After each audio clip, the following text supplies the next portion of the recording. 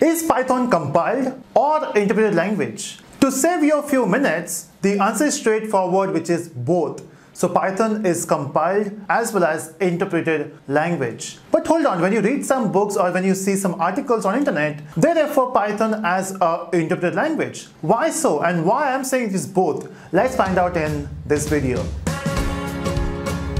Welcome back, aliens. My name is Navin Reddy, and let's see why Python is both compiled and interpreted language. So first, let's find out what is a compiler, or when do you say a language is a compiled language. Now think about these programming languages, right? We have so many programming languages, like we have C, we have C++, Python, Java. Now when it comes to C and C++, they are compiled languages, right? Because you as a programmer, you write a C program, right? You write a C code. Now these are high-level languages, which simply means your machine cannot understand these languages, because by default computer works only on machine language, which is binary format basically. So that means when you write a code which is in C language, you have to convert that code into a machine language, and that's where compiler comes into picture. So your C code gets compiled to give you the machine code. Now same goes for other languages as well. So that's why we say it's a compiled language. Now compiler don't just have a way of converting a higher level language into a machine language. Sometimes you also convert a language from A to B. Now A can be any language and B can be any language, provided there's a way to convert that. So a compiler can convert any language from any language. So you cannot simply say from high to low. It can be from high to high as well. That's the basic term which we use, compiler.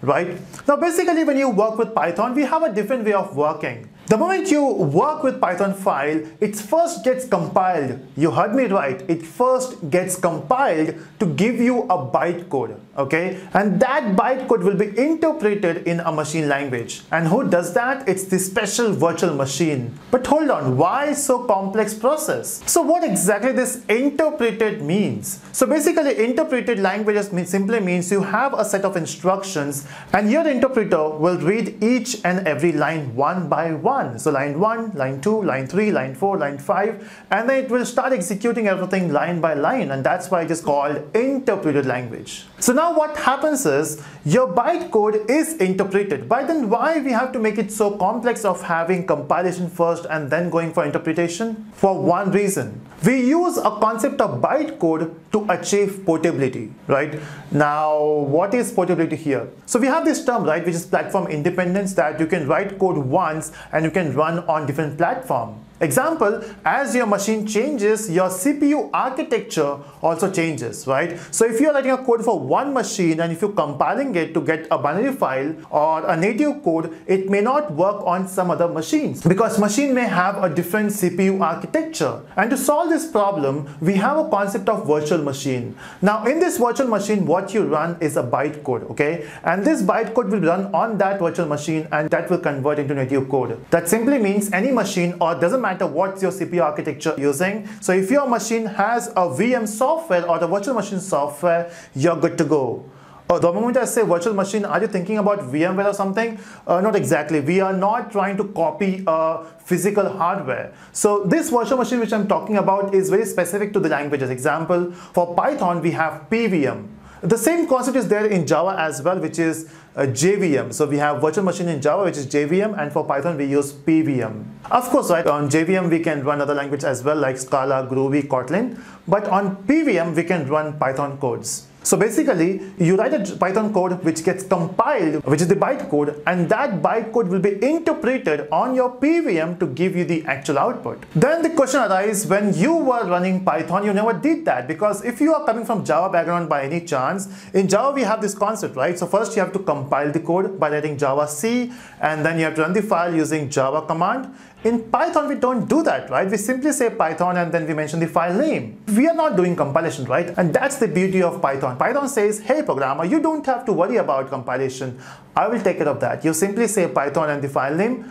I will compile it, I will give you bytecode, and then that bytecode will run on your PVM. Okay, what about interactive shell? So normally when we use REPL, so we directly come into the commands, right? We simply say print hello. Is it creating bytecode as well? Yes. So behind the scene, whatever you do on Python, it creates a bytecode first, and that bytecode gets run on PVM. So PVM is very important in terms of, let's say, if you want to do performance tuning later, if you want to understand how exactly everything is working behind the scene. So there's one more thing which we have to address here, and which is C Python. Oh, that's weird, right? What is this C Python? What if I say whatever we have learned in the Python series, everything was about C Python, right?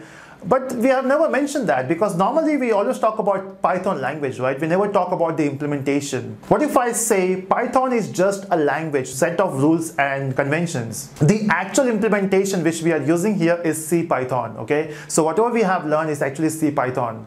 We have some other implementation as well for Python. So you can imagine Python as a concept, and then we have other implementations. Example, if you want to eat any dish, let's say if you want to eat dosa, so we have a concept in mind, right? So this is how dosa looks like. But then if you go to different restaurants, they have a different way of serving it. We have different versions of dosa available. In the same way, for Python is a language, and then we have different implementation. We have C Python, we have PyPy, and then we also have IronPython, and then we have Jython. So basically, when you talk about C Python, it is implemented in C language. So the internal working is happening with C language. On the other hand, when you say Jython, which is Java, somewhere with Java, right? So the implementation is done using Java language. And then we have the .NET version of it, which is IronPython, which is the .NET implementation of it. So there is one language and we have different implementation. So in general, the widely used implementation is C Python. But I would also suggest you to have a look on this other stuff as well. So just to give you a summary, whatever we have discussed till now,